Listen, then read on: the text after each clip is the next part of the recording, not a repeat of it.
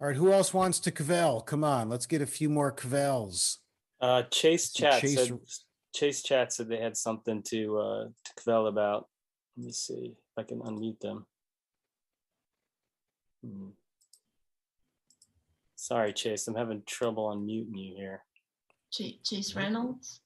That's Chase Chat. No, but look in the chat. It says unmute. We'll try Chase Reynolds. Chase Reynolds, are you also Chase Chat? Yes. Okay. Yeah, so I can't chat, and my phone is the camera, so that's why I have two. Football. Yeah, I'm cavelling because so I'm just like happy at like the past couple of days I've wrote like 3 songs, and I went through like a 5-year period where I didn't write anything. And so just like the past year, I've just been like on a tear, just like writing a ton of songs. And it feels good.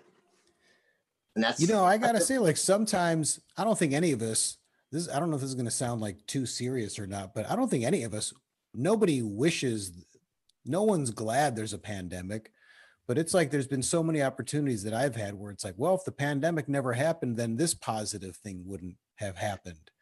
And maybe, and it's one of those, how do you make light and out of something so shitty as this? And any moment we can gleam onto where it's like, well, that may not have happened if not for the pandemic.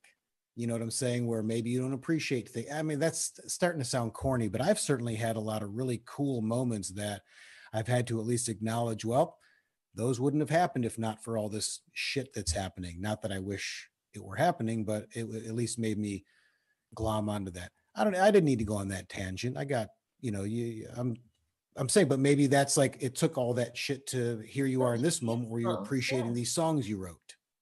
Yeah, totally. Yeah, because I mean, I have the time now to do it. So yeah, it's been great.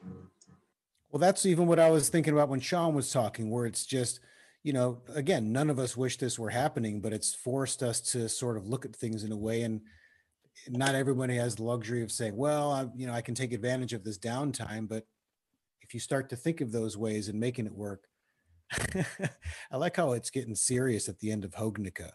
But yeah, that's how I feel.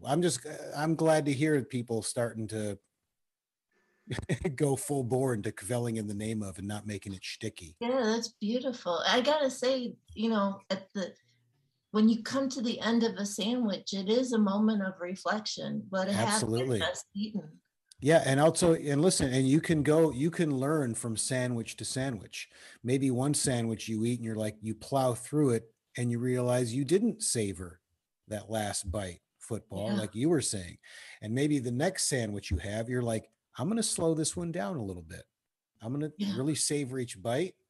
I'm going to think about, the crust on this one. Ooh, I didn't notice that flavor before. Oh, that's a nice little combo right there. And then you get to that last bite and you're like, all right, here we go.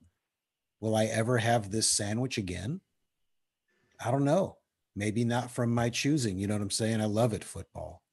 Yeah, you don't put your hand in the same river ever. You never eat the same sandwich. It's never the same sandwich. You could order the number 24 from City Subs every day for the rest of your life. You'll never have the same sandwich. Right.